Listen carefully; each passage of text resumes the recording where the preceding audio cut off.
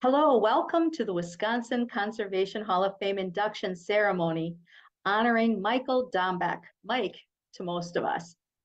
I'm Patty Dreyer. I'm immediate past president of the Wisconsin Conservation Hall of Fame Foundation, and I'll be your MC today.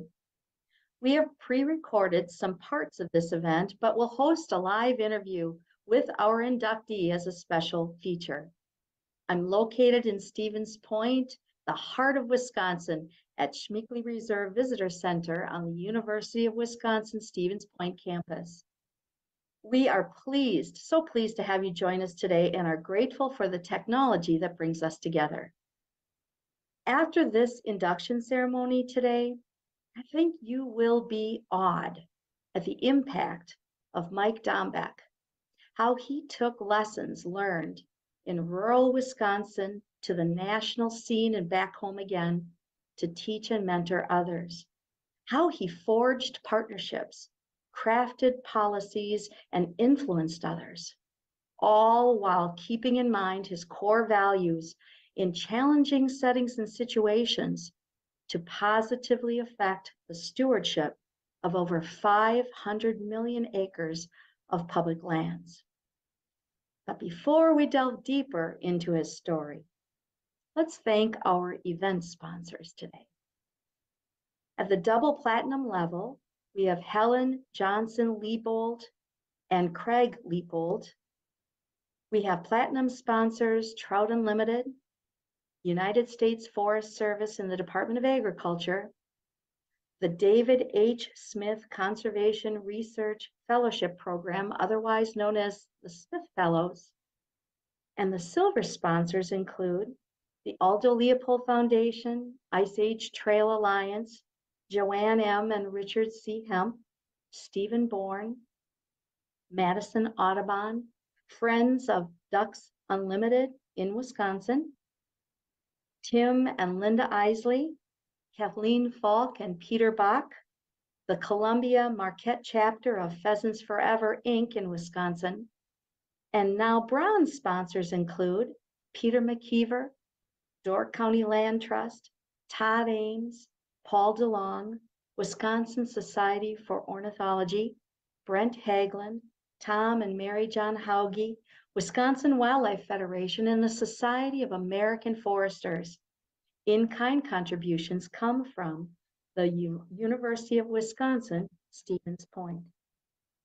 Let me share how this event will flow. We'll feature 3 wonderful speakers sharing highlights of Mike's life and career in 2 presentations. We will present Mike with an official recognition, from the Wisconsin Conservation Hall of Fame, and an official legislative citation from the state of Wisconsin. Then I'll conduct a live interview with him. This will be your chance to hear Mike share some of his story and some thoughts for our next generation of conservationists. We will close the event with Mike's video montage from the opening of the ceremony. We knew you'd want to watch it again. We will also turn on the live chat feature so attendees at this induction ceremony today may share thoughts, memories, and gratitude with Mike. This is our way to host a reception line for him so that you can offer your personal congratulations. We'll record those thoughts for you and send them in a written package to Mike so he won't miss any of them. Are you ready? Let's get started by sharing some background on the Wisconsin Conservation Hall of Fame and the induction process. The Wisconsin Conservation Hall of Fame Foundation was created in 1984 to encourage the growth and practice of a conservation ethic as a legacy for the people of Wisconsin. The Wisconsin Conservation Hall of Fame is a nonprofit organization guided by a board of directors. Voting member organizations represent more than 30 conservation organizations from around Wisconsin. Each year, the Wisconsin Conservation Hall of Fame inducts up to 3 people into the Hall of Fame. To date, there are over 100 inductees who have been honored. You can learn about each of these conservation champions on the Wisconsin Conservation Hall of Fame website or by visiting the Hall of Fame Gallery. The Wisconsin Conservation Hall of Fame Gallery of Inductees is located in beautiful Schmeeckley Reserve, which is a natural area on the campus of the University of Wisconsin-Stevens Point, with 5 miles of nature trails and wildlife viewing opportunities. Inside the Schmeeckley Reserve Visitor Center, guests can view engraved wooden plaques about inductees, with quotes highlighting their contributions. A touchscreen computer gives visitors a chance to connect with Wisconsin's conservation heritage as they browse the stories and learn about the achievements of each inductee. Any person or organization can nominate someone for induction into the Wisconsin Conservation Hall of Fame. Nominees have an array of environmental and conservation-related backgrounds and varying types of education and experience. From writers to artists, from educators to policymakers, from researchers to managers, Wisconsin Conservation Hall of Fame heroes come from all backgrounds and walks of life. Based on standards and criteria set by the Wisconsin Conservation Hall of Fame Board of Directors, all inductees must have significant ties to Wisconsin, and their contributions must have wide-reaching impact, affecting a range of natural resources. Each summer, a 5-member Board of Governors reviews nominations. The highly esteemed governors are an independent body and have in-depth knowledge of Wisconsin's conservation history. The governors select 5 nominations to forward to the Board of Directors and voting member organizations for their consideration. The board members and organization representatives select the following year's inductees from that list of finalists at their annual fall meeting. While voting membership in the Wisconsin Conservation Hall of Fame is only open to organizational members of the foundation, individuals may participate in the mission by providing annual support as affiliate members. The financial support of member organizations and affiliate members allows the Wisconsin Conservation Hall of Fame to celebrate, advance, and share Wisconsin's conservation legacy as it hosts induction ceremonies and maintains inductee archives. We invite you to learn more about the Wisconsin Conservation Hall of Fame and Wisconsin's conservation heritage by visiting our website at WCHF.org. Let me introduce you to our first speaker. This speaker is Bob Smale, a friend, mentee, and former student of Mike Dombeck, who is currently research scientist for the Wisconsin Department of Natural Resources. So after Mike finished up with the Forest Service, he somehow convinced Pat, his wife, to come back to Wisconsin, and they settled back into Stevens Point. And instead of just spending all of his time hunting and fishing, which he still did plenty of, he became very active in conservation within Wisconsin. He served on a number of boards for conservation nonprofits, such as Trout Unlimited and the Nature Conservancy. He was also a UW System Fellow that lectured and promoted conservation education in the UW Wisconsin system across the state, working out of the University of Wisconsin Stevens Point. And he also served on the Aldo Leopold Foundation board and was pretty integral in the capital campaign, which helped to fund the construction of the Aldo Leopold Center in Baraboo, which I'm seated in right now. I've got Aldo Leopold right behind me. So that's where he was. I ended up meeting Mike in 2004. I had gone back to school to get my master's degree and didn't have an advisor, and basically cold called him, saying, I have some ideas that I want to do. I had been working in the trades for a number of years before that, and I had zero credentials for conservation. But for whatever reason, Mike decided to, give me a chance, and he, gave me a couple tasks to see if I could accomplish them, some writing samples, things like that. And ended up deciding to take a chance on me and became my advisor through my master's program. It's kind of funny, the first time that we really had a meeting about what my project was going to be, I had all sorts of big ideas and went over to Mike's house, up on the little northwest on the Wisconsin River outside of Stevens Point. I went to his house and was going to really try to impress him. And he told me to bring my fly rod along. So we get there and chatted a little bit, showed me around his place and introduced me to his dog. And, and I think the only time that I ever felt any scrutiny of my skills from Mike was when he watched me tie a fly on that he had given me to go out fishing. Which I succeeded at, which was good. So, maybe at least pass that first test. So we go down to the Wisconsin River and hop in, and was just surprised, that we go down and Mike sits in the back, paddles me around, and we fish. We chat about my intentions and what my master's thesis might be, things like that. But more so, Mike just showed me around. Like we talked, just had fun as people. And but interwoven in that was the fact that the ideas about conservation, where we were going. There wasn't this differentiation, like we're going to have a big serious conversation now about something and now we're going to go fish. It was like all just part of being yourself, which I think was one of the great things about Mike, that he had this persona that was in mentoring that was not paternalistic at all. That it wasn't like, here, I'm the wise old sage, Mike Dombeck, I was Forest Service chief, and BLM director, I'm going to show you the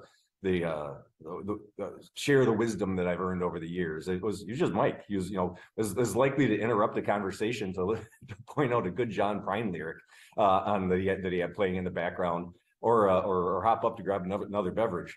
But also at the same time share what is really his very thoughtful approach to conservation and conservation policy.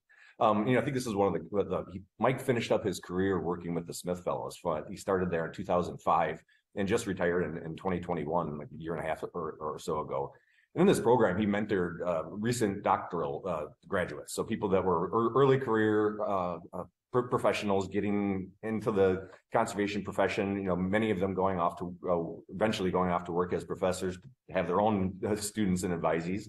But I had the opportunity to talk to some of the people that were involved with him in the program, and I got to see a video from his retirement too, which had some very entertaining stories, which we'll let Mike tell you some of those on his own. But one of the things that that really resonated with me, having been his advisee as a master's student, that resonated with when I heard the conversations and the anecdotes and the stories from the other students, was that there's a couple of things that Mike just really projected as an advisor. The one, to have fun, that this is it's serious business, and conservation and sustainability, and protecting our resources for use into the future, and protecting wild places and protecting natural areas. This is all incredibly important, maybe the most important thing we can be doing. But if we're not having fun doing it, what's the point? That you need to have fun. That one of the other things that he noted too was the risk taking. You know, he encouraged me when I went back to get my master's degree. I had zero ambition to go on to academia. I figured I'd go get a job with the DNR, you know, where I am now. But he encouraged me to start a PhD, which I had no idea. I was a first-gen college kid. I had no interest in academia. Eventually, I finished that up, and the risks paid off. And that's one of the things that he really stressed with the Smith Fellows was to take risks. That if you're not going to achieve the things that you want unless you take some chances. And I think that this can be done on a personal level or on a policy level. You look at the roadless rule that he helped to get passed. Was an incredible risk. You know, he got a great deal of scrutiny from other forestry professionals on the decision. Some people are still unhappy with that, but it was a risk to do it, and he achieved it. And thousands of acres of roadless areas have been protected. And I think that's a really important thing for him to convey to people that are right at that stage of their career where they're just starting to take off and might be looking for security, might be looking to find something that hold on to that is comfortable. Instead, that it's okay to be uncomfortable. If you're not a little uncomfortable, then you're probably not going to make progress. And then one of the other things that I think was just notable, you know, again, Mike's list of accomplishments are pretty long. But one of the Smith Fellows said that Mike has a great accomplishment to ego ratio, that he's done all these things, but there's no ego about it. But at the same time, he's proud of them. And it's clear that he's proud of them. It's clear that he's proud of the things that he's done, that he's been able to achieve.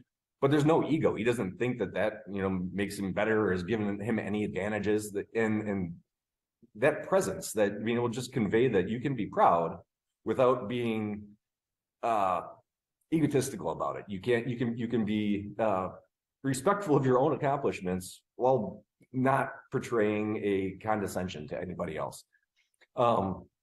And that his role in the Smith Fellows program, you look at all of the accomplishments that he's had, that there's a multiplier factor that will come about from his mentorship of these students over the years. One of the things that really sticks with me that Mike has said, that, you know, asking him as, you know, the stress in dealing with being a Forest Service chief, or, you know, with being BLM director, that ask him how he dealt with, you know, some of those high stressful situations. And he said that the most difficult part of those jobs, and the part that I believe that he really excelled at when you listen to his colleagues and when you listen to his mentors, is that he saw his job mainly as putting people in places to succeed, that he didn't need to be the one doing the job. He needed to take his staff, who were all, you know, energetic and talented people, and figure out which tasks they could do and they could succeed at. Then putting them in position, making sure they had their tools, and as Mike has said, and then get out of their way. And I think that's one of the greatest strengths that he had as a conservation leader. And then you start to think about that with his, you know, saying putting people in positions to succeed. And you think about a picture starts to form if you think about him as a young fishing guide in his teens, and then as a conservation professional working for the Forest Service, and then in leadership positions in the Bureau of Land Management and with the Forest Service. And then as his role as a mentor with the Smith Fellows, you start to see this picture comes together of Mike just putting people in places where they have the opportunity to succeed. Whether this person was a client who he was trying to get them to catch their first muskie, or it was an employee at the Forest Service, or whether it was one of the Smith Fellows, that there's this repeated need the repeated challenge to identify what are the skills and the interest of the person that I'm trying to help, and then to read the waters, you know, either literally, you know, reading the waters for fishing, or reading the political waters, or reading the academic waters, to figure out how can we match this person's skills and interests with the situation and give them a chance to succeed. And, you know, while his achievements are really hard to overstate, you know, some of his resume of conservation accomplishments is quite long, but I think he's probably played a bigger role in having an impact on the conservation profession. That, you know, Mike has said that conservation is nothing if not about choices, but choices left for those future generations. And I think importantly, Mike is helping to ensure that the conservation professionals working in those future generations will have the tools available to make those choices. It's an honor that I was asked to give a talk to induct Mike. He's a great friend and has been a great mentee, and I would even say colleague at sometimes. And I think Wisconsin should be quite proud to have him as one of their conservation, as a member of the Conservation Hall of Fame. Thank you. Thank you, Bob. Now I'd like to introduce our second presentation. We have two speakers for this one who will share stories of Mike Dombeck together. Leslie Weldon, Mike's friend, mentee, and former employee. She's a 40-year veteran of the U.S. Forest Service, and Mike was her boss twice in her career. And Chris Wood. Chris is Mike's friend and mentee, who is president and CEO of Trout Unlimited and former colleague of Mike's in both the U.S. Bureau of Land Management and the U.S. Forest Service. Hi, I'm Leslie Weldon, and I'm Chris Wood. we're really glad to be celebrating Mike Dombeck's induction into the Wisconsin Conservation Hall of Fame. Congratulations, Mike. Congratulations, Mike. We're here to make fun of you in front of this huge audience today. Right. Leslie, when is it that you first met Mike? I met Mike in 1986 or 1987. I was serving as a fisheries biologist on the Mount Baker Snoqualmie National Forest and was recruited into a position as assistant fisheries program manager here in Washington, D.C. We're actually next door to the hall in Roslyn where we all work. So Mike was my boss as he served as the National Fisheries Program Manager, and I tell this to everyone, best boss ever. It was during that time that the Forest Service was really coming to terms with its whole role, beyond our timber production and road building, to really put a focus on our aquatic resources. So Mike spearheaded an initiative called Rise to the Future, which really turned our attention to the value, the science, and the need for us to protect aquatic and watershed resources. And it ended up being a huge partnership with our friends in recreational and sport fishing, with all of our conservation organizations, and across the agency to turn our attention to all of the value on our national forest lands for our rivers, lakes, streams that protect our fisheries resources and provide incredible recreation opportunities. So it was amazing to see that partnership and that program unfold. And 30 plus years later, it's still going strong. It's still going strong. I can testify to that because Trout Unlimited is a signatory to the amended Rise to the Future agreement. Yes, and I think it's incredibly important to highlight what it takes as a leader to stay focused on something that's really important and know that it endures for the future. So I credit Mike with starting a movement around the public-private partnerships and the involvement of the people who care about these lands and how we take care of them. Yeah, hear, hear. Yeah. Another great example of Mike's stick-to-itiveness was the roadless rule. Absolutely. Just to set the stage for that, for those of you who aren't familiar with it, this is back 20 some odd years ago, 25 years ago. Yep. The Forest Service had about an $8.5 billion backlog on maintenance on its existing road system. Mm-hmm. And the Congress came within a single vote of eliminating the agency's entire roads budget.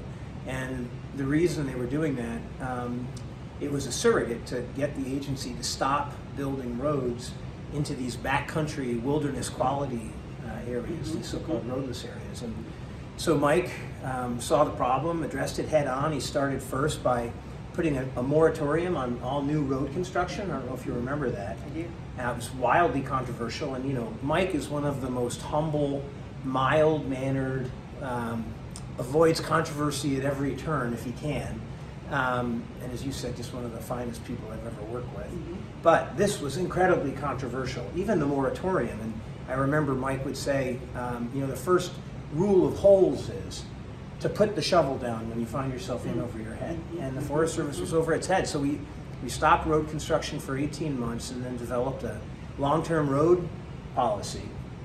And in the context of doing that, Mike had the insight that, it's one thing to manage your road system properly, but it's another to recognize that the values that most Americans care about for their national forests are wildness, wilderness, clean water, naturalness. Outdoor experiences, and most people don't care about forage or even the small amount of wood fiber that comes from the forest, even though it's super important for those local communities. But what they do care about are those backcountry areas, which, you know, we're not making any They're more not of making them. any Yeah, and so Mike had the wisdom and, you know, in spite of the tremendous controversy, to basically come up with a policy that 22 years later is Stood the still in test of effect. time and Yeah. all the challenges. All that the came towards litigation it. Yes. and you know, all the slings and arrows of people who were really opposed to that. But, you know, I think it was a signal moment for the Forest Service where, you know, Mike, you had the wisdom to realize that the agency, to be a conservation leader, was something more than a slogan. You actually had to lead. And, you know, one of the things I admire most about Mike is he continues that leadership today. You know, I mean, he and I published an op-ed recently trying to convince the administration, the Forest Service, to basically stop cutting old growth. And, you know, Mike is, you know, he's incredibly mild and calm, but he's not afraid to stick his neck out. And he's been a mentor and a friend for me for all these years. Same here, and the example of the conservation leadership is incredible. You know, Mike influenced me, you know, and gave me courage in lots of ways through my Forest Service career. You know, again, starting, you know, as a fisheries biologist on a ranger district, and very fortunately moving into some very significant leadership positions throughout my career.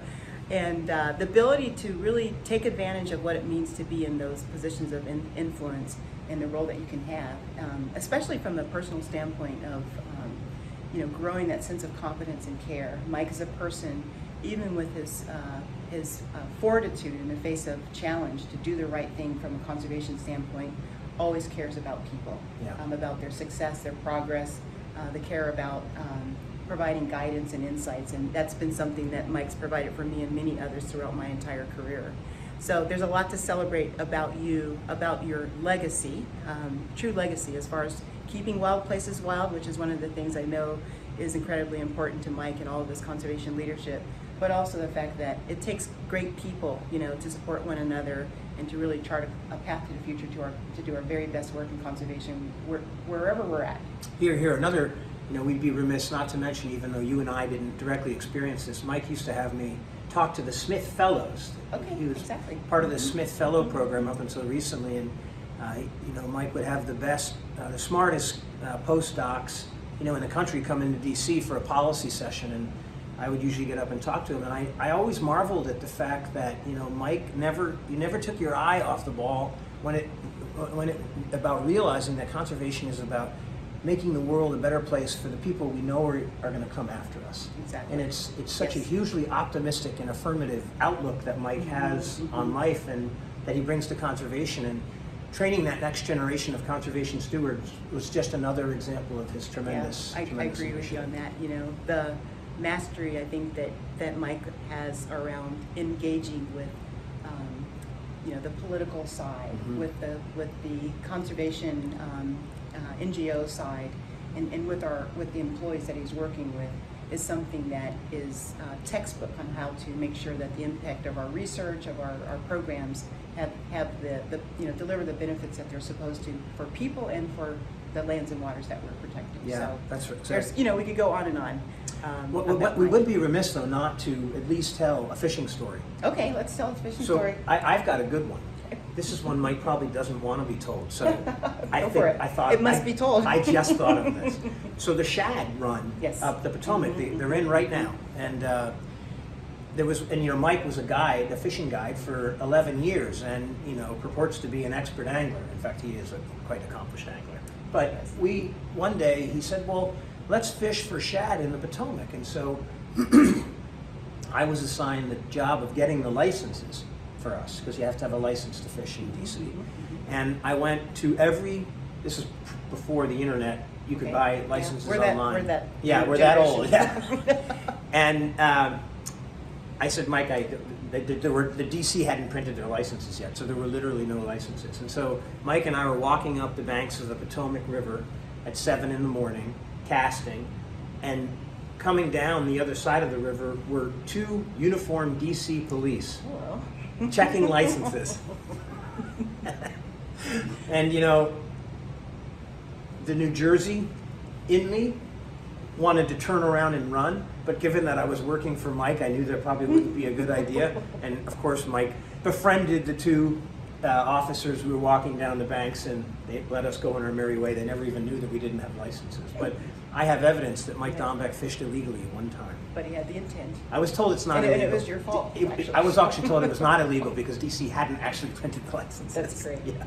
Well, just to say, for Mike, we're so proud of you. We wouldn't be who we are without you, both with our personal lives and our professional lives. And we really want to express our thanks on behalf of so many and congratulate you again on your induction to the Wisconsin Hall of Fame, Wisconsin Conservation Hall of Fame. One mark of your great accomplishments, but especially meaningful for the state and that you love so much, and the places where you really grew into your values around conservation that you've given so much to so many. So thank you so much for that. Here, here, Mike. Thanks for being such a great boss, best boss I ever had. Yes, same here. Thanks for being the most important mentor I've ever had. And Same here. Most important, thanks for being a great friend. All right, congrats and enjoy and celebrate. All right, see you, Thanks, Mike. Mike. Have fun. Take care. Thank you, Leslie and Chris. On behalf of the Board of Directors of the Wisconsin Conservation Hall of Fame Foundation, we officially recognize Michael Dombeck as being inducted into the Wisconsin Conservation Hall of Fame. The quote on the plaque to be posted on our website reads, "Conservation is nothing if not about choices left for future generations." And that's a quote by Michael Dombeck. Congratulations, Mike. You are now a member of this exceptional group of conservation champions in our state. We will now hear remarks from State Representative Katrina Shanklin, who will share a State of Wisconsin recognition. Representative Katrina Shanklin with a citation of commendation. Know you by these presents. Whereas Michael Dombeck first developed a passion for the outdoors while growing up wandering the woods, lakes, and streams of rural Sawyer County, where he was raised in the traditions of hunting, fishing, and trapping. And whereas his love of nature led him to pursue undergraduate and master's degrees in biology and education from UW-Stevens Point and zoology from the University of Minnesota, along with a doctorate in fisheries biology from Iowa State University, where he developed groundbreaking research on Wisconsin state fish, the muskellunge. And whereas, in 1978, Michael began a career in federal service as a fisheries technician with the U.S. Forest Service, eventually advancing to become a primary architect for integrating aquatic and fisheries protection and recreation policies in managing 193 million acres of national forests across the United States. And whereas, in 1989, he joined the Department of Interior, serving as science advisor and later acting director of the Bureau of Land Management, where he created a long-term vision for advancing ecosystem management, watershed protection, and watershed restoration. And whereas, Michael later returned to the United States Forest Service as chief in 1997, where he led the development of a national resource agenda focused on watershed health and restoration, recreation, and sustainable forest management. And he created a long-term forest roads policy, including the controversial roadless rule in 2001, which protected 58 million acres of the most remote national forest lands from road building and other development. And whereas, upon returning to Wisconsin from Washington, D.C., he became a UW System Fellow and Professor of Global Conservation at UW-Stevens Point from 2001 to 2010. And he served as the Executive Director of the David Smith Postdoctoral Conservation Research Fellowship Program, where he trained and mentored nearly 100 postdoctoral early career scientists in conservation. And whereas, Dr. Dombeck has authored, co-authored, and edited over 300 publications in his career, has earned numerous honors and awards for his achievements and leadership in natural resources, including the highest award in career federal service, the Presidential Rank Distinguished Executive Award, and most recently has been named a 2023 inductee into the Wisconsin Conservation Hall of Fame.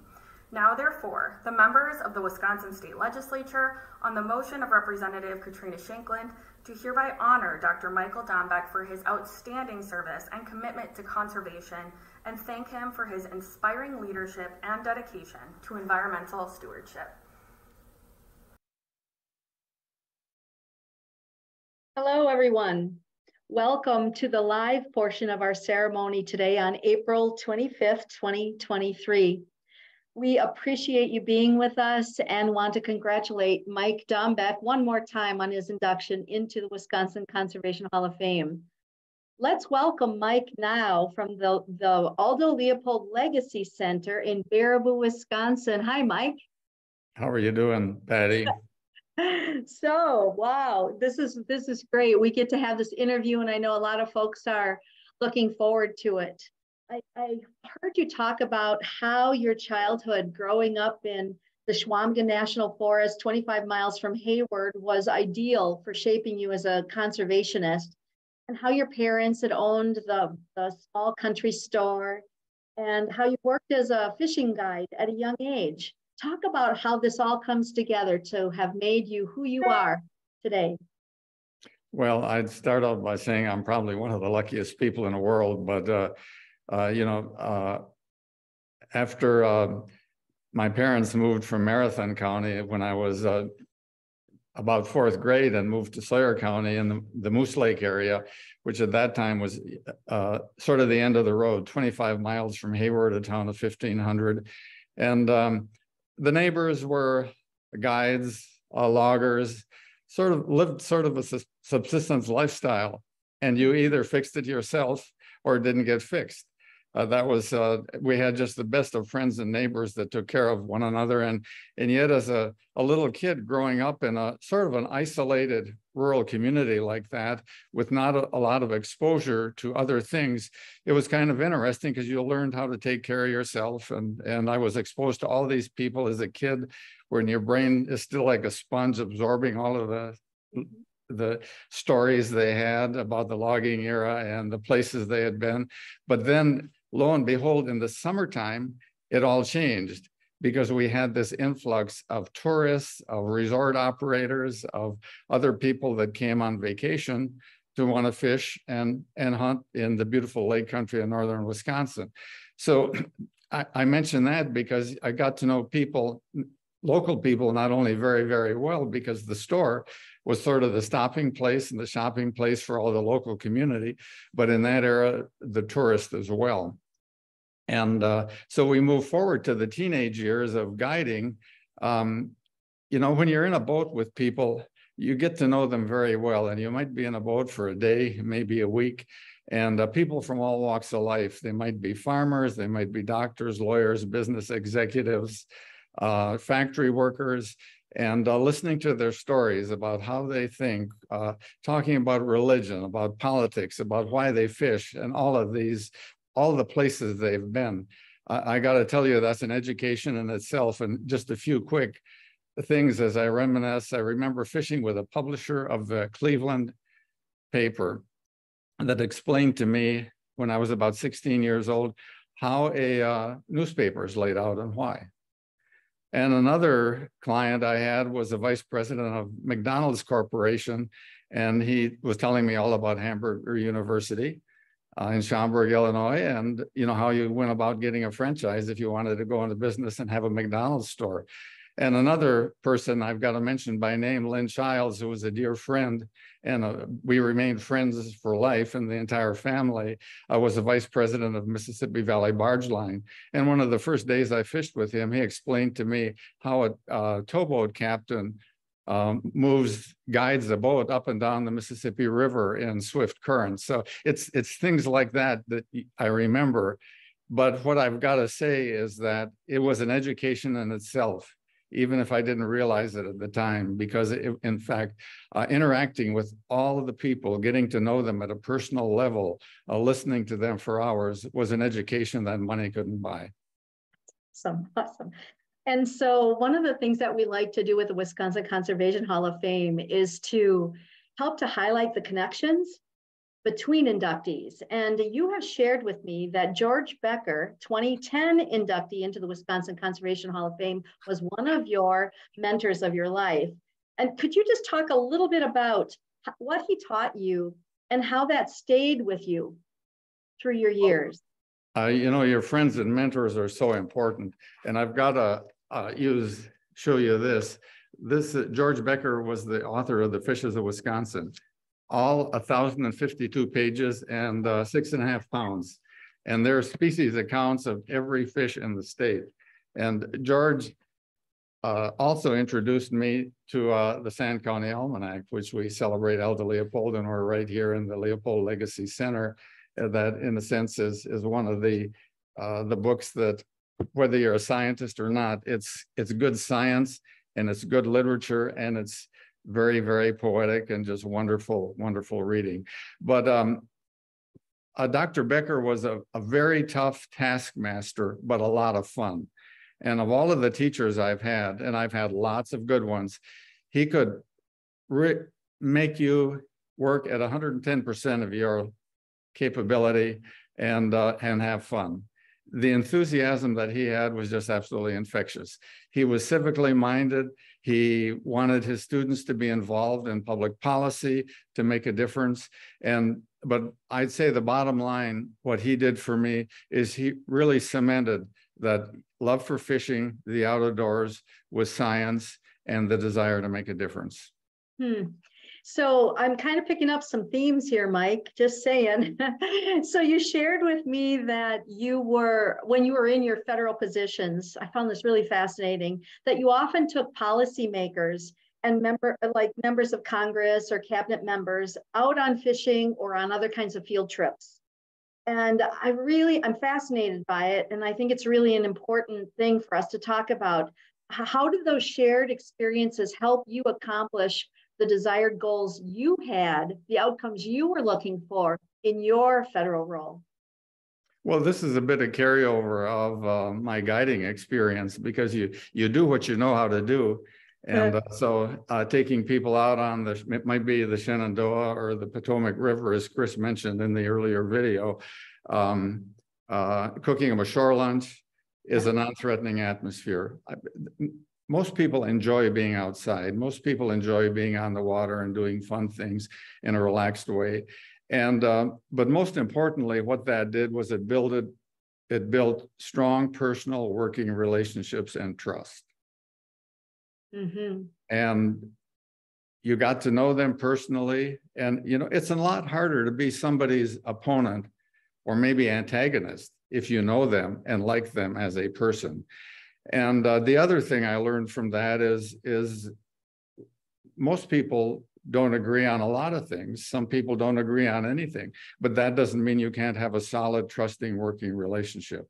In fact, of all the congressional hearings I've had and all of the contentious meetings in conference rooms I've had, I've got to say that if those same meetings and discussions were held out in the woods, in the water, on the water, we'd make a lot more progress. So getting out, building trust, building personal working relationships. And I believe in their heart of hearts, most people care about the land, they care about water, they care about the future, and they want to do the right thing. Especially in these times. Create that environment for that to happen and have fun doing it. Especially in these times, contentious times. I think this is a really important message. Now, in your federal role, Mike, you accentuated the tie between water and forestry policies. Tell us more about that and the reason you did that. Well, in the 1980s and 1990s, forest management, particularly in the West, was very contentious. We were still sort of in the hangover of the post-World War II timber harvest boom, and the public land management agencies, both Forest Service and BLM, were harvesting timber at an unsustainable rate, and everybody knew it. And they were doing it for a lot of reasons. Political pressure, economic pressures, administrative, the reward system within the agency. And finally, in 1989, a federal judge stopped timber harvest on 25 million acres of land. And if you think about the jobs involved and all the other things involved in that kind of a situation, finally the court system stepped in and dealt with that. In come the Clinton administration, and the president during his campaign said he would deal with this issue. The president, the vice president, 4 cabinet members, and I don't know how many agency heads, plus the governors of 3 states, Washington, California, and Oregon, met to solve a problem like this. And I'm thinking, you know, this is conservation. This is interesting. When has that kind of executive power come together other than maybe in a time of war? But the bottom line is it seemed like everybody was mad and there were no solutions. So we were fighting about trees, harvesting trees. And, you know, everybody loves trees. The one-liners, some like them horizontal and some like them vertical. But what about the other forest values that people care about? And of course, with my background in water, and you think about water, well, everybody has to touch water every day, whether you live in LA, Boston, Miami, Chicago, Milwaukee, or Ashland, it doesn't matter. And why aren't we focusing on some of the more positive things that are out there? The hunting, the fishing, the outdoor recreation opportunities, the hiking, the biking, the families going on vacations, getting to know one another. Why aren't we talking about this stuff more? And that really led to my focus on water because of course, the background I had in water. But then if you look at what the science tells you, 1/3 of the US is forested. It produces 2/3 of the runoff. Within the 192 million acres of national forests in the US, we've got 6,400 municipal watersheds that provide drinking water directly to 60 million people.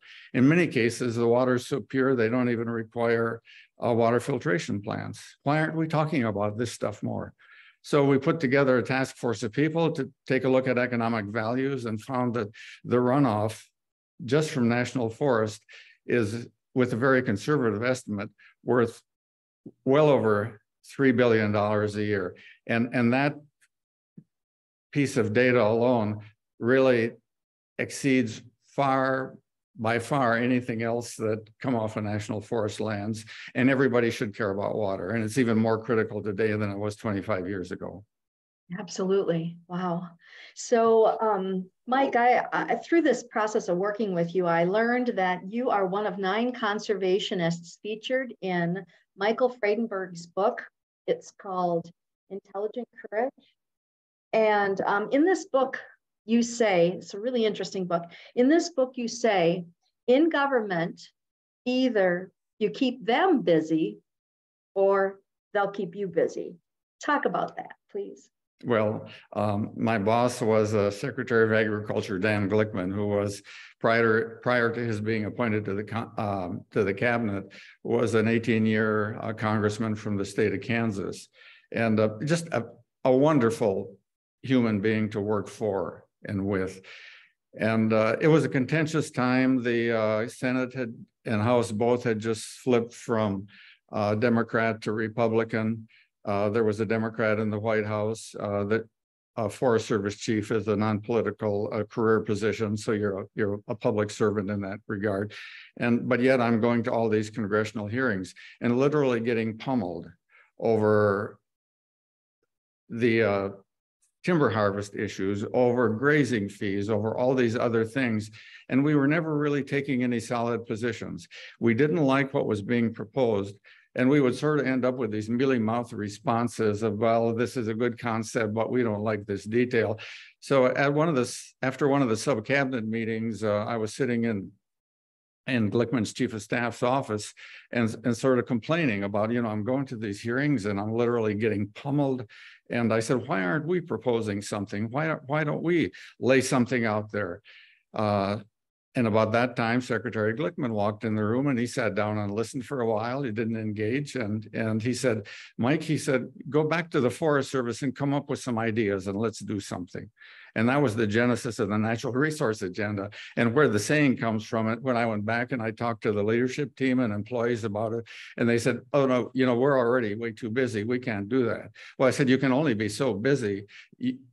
We can either be playing offense or playing defense. Let's start playing offense. Let's propose something. And we started keeping them busy.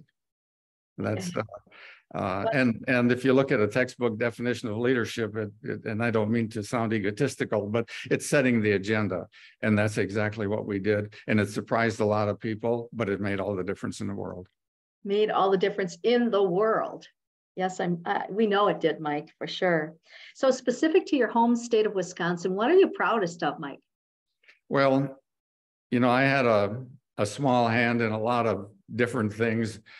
I think about the transfer of the Chippewa flowage from Northern States Power Company to the Forest Service, to the Wisconsin DNR, and the wonderful campsites on the islands and the Chippewa flowage. If you haven't experienced them, you should, with the involvement of the Lakota tribe and providing power generation at the dam of the Chippewa flowage, revenue for that, and provide them finally, the tribe finally having a major say in what's going on in the Chippewa flowage.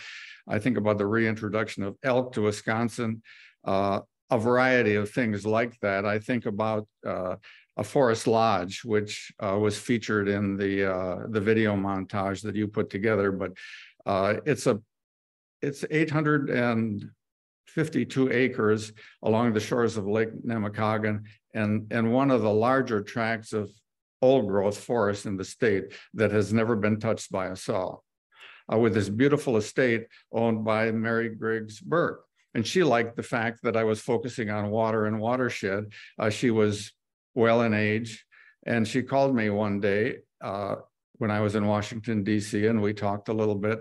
And that ultimately, and a lot of other people doing work behind the scenes, obviously, ultimately ended up in the donation of that to the Forest Service. And now it's operated in partnership with Northland College with a focus on environmental education, conservation, other kinds of programs, and also a focus on freshwater research.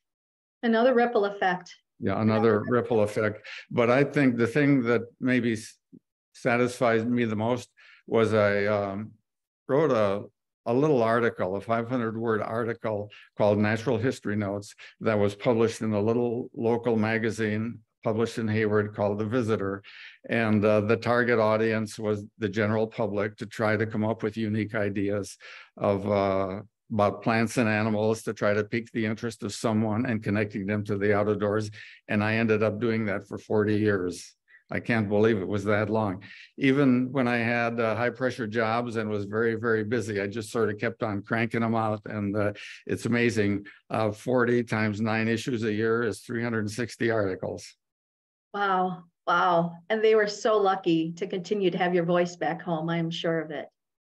Wow. And so I want everybody to hear a funny story that you happen to share with me about being invited to go to your daughter's 4th grade classroom. Well, actually, this is a play off the Natural History Notes article, because there I was at that time, the National Fisheries Program Manager for the Forest Service, and obviously I was going to talk about fish. So, you know, I go with my slide projector and carousel in that era, and armload of slides and photos about fish, and I'm talking to these 4th graders, and you could kind of see them pretty soon looking around like this, and well, this is boring. I wonder when this guy's going to be quiet and leave. And but a few people were paying attention, and there was one, a 4th grader, that finally raised his hands, and he asked me, he said, "Do fish have eyelids?" I said, "Well, that's an interesting question." So we started talking about, do fish have eyelids? And if not, why not? Obviously, what is the purpose of an eyelid? It's to keep your eye moist. It's to wipe the dust away, and fish live in the water. And then it led to, do fish think? And we even got to the point, do fish pee? And why? And the moral of this story is, just leave it to a 4th grader and they'll find something interesting in almost any topic, and take it from boring to interesting. And actually, I got several ideas for Natural History Notes articles just from that time in class. And I remember that you were talking about making sure that you connected with people where they were. Yes. And so this was another basic lesson in that, which just tickles me as an environmental educator. I loved it. Yeah. Loved it. So Mike, we're getting to the close of this interview, and I'd like to ask you what advice you have for people who aspire to be conservationists today or tomorrow. What do you want to leave them with as far as your nuggets? Well, successful conservation on the ground is really all about people and working with people, because it's delivered through people, by people, with people, for people, and with the support of people. And it's blending the science with the social science and what's out there. So number one is, you're going to be working with people. And the most important thing you can do is develop good working relationships with people, and good people skills.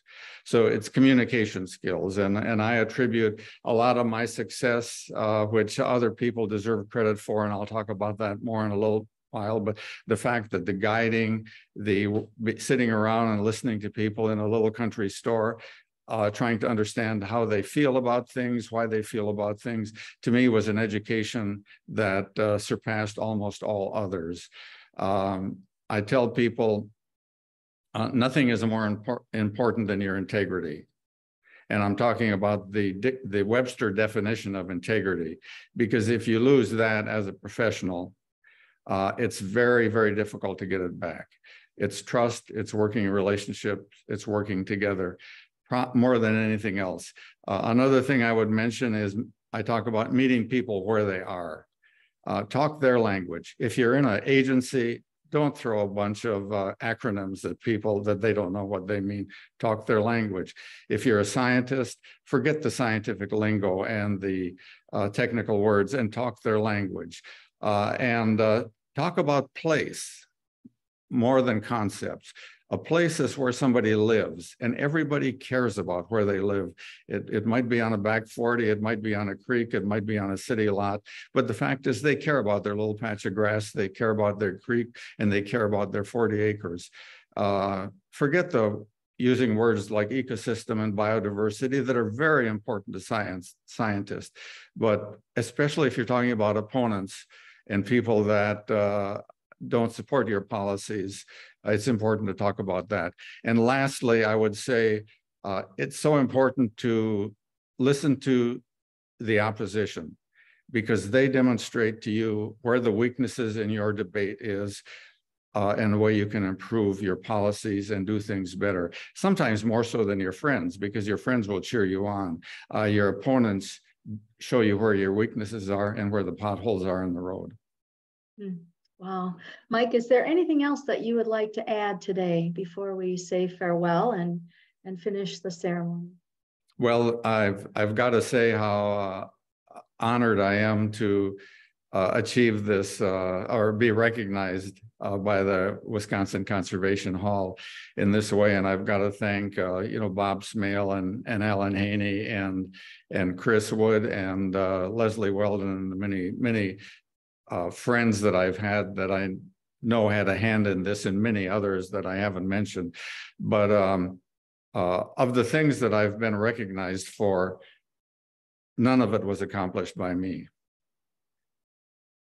Much of it was accomplished only fractionally by me, or not even that, because what it is, it's really a group of people that work together for common goals, that work to each other's strengths, that get things done.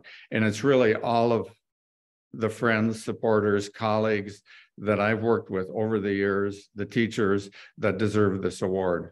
They're really the ones who deserve it. Well, Mike, we here in the Wisconsin Conservation Hall of Fame believe you do deserve this. I know you always want to pass along your kudos to everyone else, but we so appreciate the ways that you have made our world a better place. And yeah. My last point is, I couldn't have had a more supportive family, a wife, Pat, of now almost 48 years that suffered through a lot of moves and thick and thin of late nights and lots of travel. I couldn't have done that without her. Just an amazingly supportive family. And family and fun is what makes work enjoyable, doable. And I thank Pat greatly for that. Lovely, lovely. Well, Mike, we'll say farewell to you today. And it has been a great pleasure and honor to work with you as we've prepared for today's ceremony. Your conservation legacy, I am sure, will continue to grow as you inspire even more people, like you've inspired me so much in your conservation leadership. Take care of yourself. We'll let you get to your watch party and those that are waiting virtually for you to connect with you after the ceremony. In the meantime, I'm going to say hello, everybody out there. We have now enabled the chat feature, and this will be a chance for you to connect with Mike through that text that you're going to send with messages and memories for him. He will provide a transcript to Mike, and he won't miss anything. about what you shared during the ceremony as he turns his attention to some in the other rooms at the Aldo Leopold Center. We'll leave the chat open for about 5 minutes, but if you're at one of those watch parties today and you're unable to send your notes to us today, in the next day or two, you can email us at the Wisconsin Conservation Hall of Fame website, WCHF.org, and we'll go ahead and include your messages for him. The other thing is that there's a recording that will take place of this event once we're finished today, and that will become available on the Wisconsin Conservation Hall of Fame website, so it can be viewed again and again to share the legacy of Mike Dombeck for generations to come, as well as all of our other inductees. Please invite others who weren't able to join us today, especially to pick up the ceremony there and watch the rerun there of the tributes that we've put together for Mike. If you'd like to make a donation in honor of Mike Dombeck or any other inductee into the Hall of Fame, we invite you to do so at our website by clicking on the Join and Donate tab. Your donations will help us continue to share the accomplishments of Mike Dombeck and other inductees with an even wider audience as we continue our mission of celebrating, advancing, and sharing Wisconsin's conservation legacy through the stories of our conservation heroes. Again, we want to thank our sponsors of this event. Our double platinum level sponsors include Helen Johnson Leopold and Greg Leopold. The platinum sponsors include Trout Unlimited, the United States Forest Service and the Department of Agriculture, and the David H. Smith Conservation Research Fellowship Program, otherwise known as Smith Fellows. Silver sponsors include the Aldo Leopold Foundation, Ice Age Trail Alliance, Joanne M. and Richard C. Hemp, Stephen Bourne, Madison Audubon, Friends of Wisconsin Ducks Unlimited, Tim and Linda Isley, Kathleen Falk and Peter Bach, the Columbia Marquette chapter of Pheasants Forever, Inc. in Wisconsin, and bronze level sponsors include Peter McKeever, Door County Land Trust, Todd Ames, Paul DeLong, Wisconsin Society for Ornithology, Brent Hagelin, Tom and Mary John Hauge, Wisconsin Wildlife Federation, and the Society of American Foresters. In-kind contributions are from the University of Wisconsin Stevens Point. As you type in your thoughts into the chat, there's a special message we received at our office, and I'd like to read it now. And that message comes from James Addis, or Jim Addis. He says, Mike, I have always been impressed with your ability to work with and lead people. Your scientific proficiency and skill allowed you to excel in every assignment that you took on. I suspect that your years of guiding muskie fishermen contributed significantly to your long-term success. Congratulations on your well-deserved induction into the Wisconsin Conservation Hall of Fame. Again, from Jim Addis. And yes, Jim, I think most of us would agree after hearing the ceremony today that Mike's time guiding other muskie fishermen and fisherwomen contributed significantly to his long-term success. So as we conclude the ceremony, the video tribute to our conservation champion, Michael Dombeck, will now be played twice. We thank you so much for joining us today.